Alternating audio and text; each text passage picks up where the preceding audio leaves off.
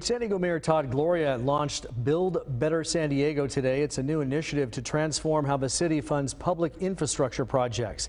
Those are things like streets, parks, libraries, and fire stations. They met in Paradise Hills, an older community that struggled to get what they needed done. The mayor says uneven and outdated ways San Diego has both collected and spent funds is to blame.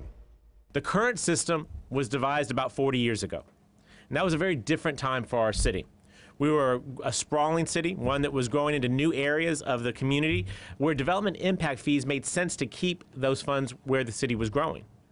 But today's a different story, right? Today we're a city that is largely built out, with many of our greatest infrastructure needs are in communities that have not benefited from these fees or seen upgrades in many, many years, I would say decades.